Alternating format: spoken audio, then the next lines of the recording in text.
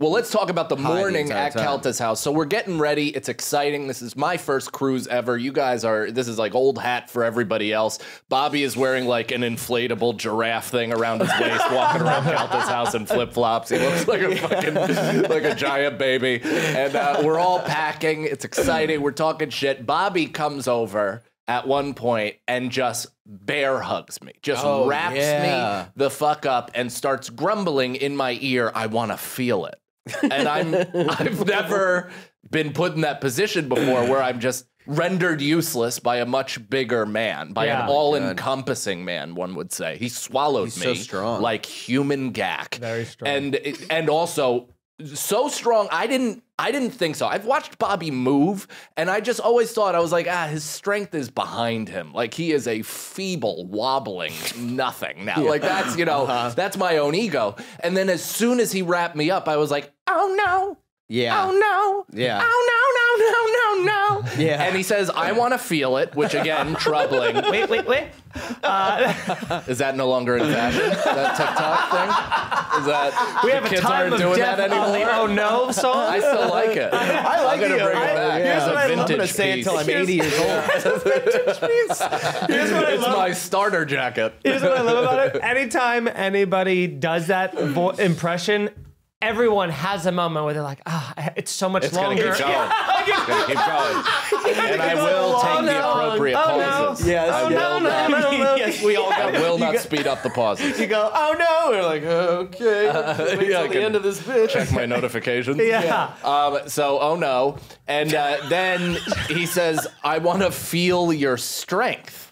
Like, so he clarified what, and I'm wanted like, you whatever. to fight back. And then he picked me up, and like, listen, I've been picked up in the air before where I still feel like I had some leverage, where like I could, you know, and I even started doing a wrestling thing, which I have zero knowledge of, besides my one friend Chino in high school taught me, you pushed it when somebody wraps you up, you push down on their waist and pop your ass back into their body. So you're pushing your hips and their arms away from you, and the force typically will like unclasp their clinch. And so that's what I was doing. And Bobby took that as an indication to lift me above his head with no effort whatsoever. It was a ragdoll like thing. Like Crazy. I've never seen. And I'm 6'1", 185. Yeah. So I'm not nothing. I'm a man. I'm a man. Yeah. And he picked me up as if I was his son, and then threw me down on this ottoman with about like maybe 12 to 14 square inches out of like a giant 8-foot like cushion is taken up by maybe the worst stuff to fall on that you could possibly fall on. And not only did he throw me directly onto that spot, but he threw me chin first into my tripod and equipment that was in my book bag. Yeah. And you could hear the clink, clink, clink, clink, Yeah. with me face first being ragdoll thrown into this bag. It was the first time that I saw you like really just trying to hold in that you're mad, you want to cry, you're in pain. It was all of it. You love Bobby so much, so you don't want to show him that you're kind of mad at him right now. He just kept going. He's just going. It's fine. It's fine. Yeah, I'm fine. and he knew what he did too, and he's like, "Dude, are you okay, dude?" Yeah. And you're like, "No, it's fine. It's good." Well, it's I'm one of fine." those things where like you as the perpetrator, because I know he didn't mean to do it, but you as the perpetrator almost want to like smother the person and not allow them to be mad at you. You know what I mean? Where you're like, oh my God, I'm so sorry. Get over here. And you as the victim want to be like, I need a fucking minute.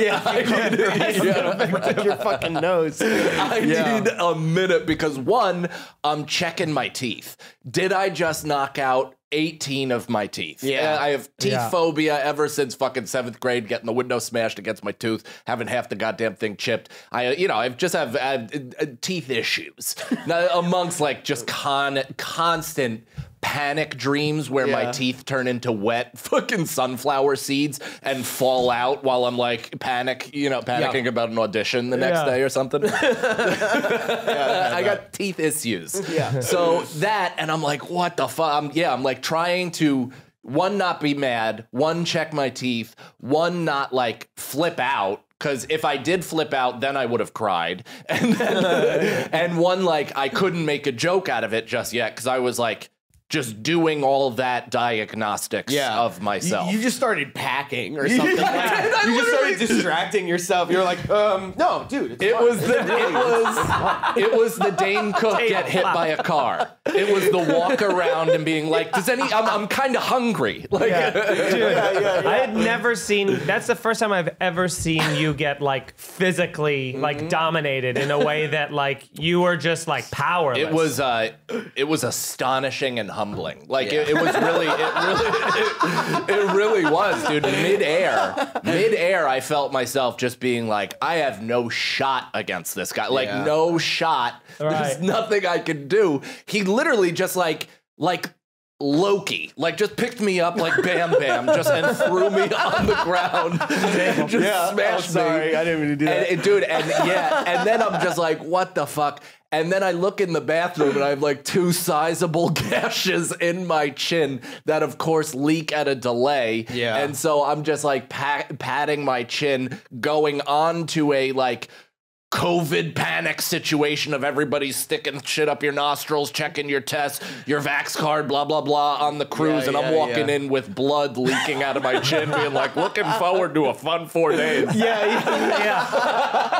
I think it's obvious Bobby had watched the Mike Cannon Will Fight You web series before coming. And he really just ended that show before it even aired. He really did. Everything after that. I'll no longer fight anyone.